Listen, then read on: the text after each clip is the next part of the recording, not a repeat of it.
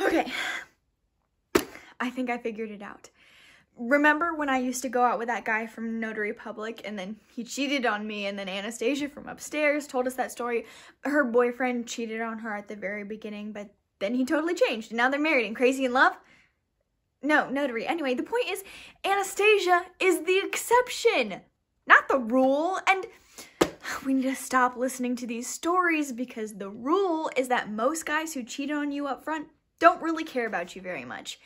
And Exhibit A, Chad, the drummer who lived in the storage space, he would use me only to get free rides, and yet I continued to stalk him for most of 1998.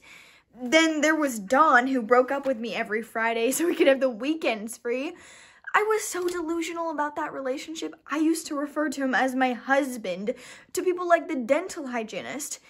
And all my friends would tell me stories about how it might work out with these dipshits because they knew someone who had a dipshit just like mine, and that girl is married and living happily ever after.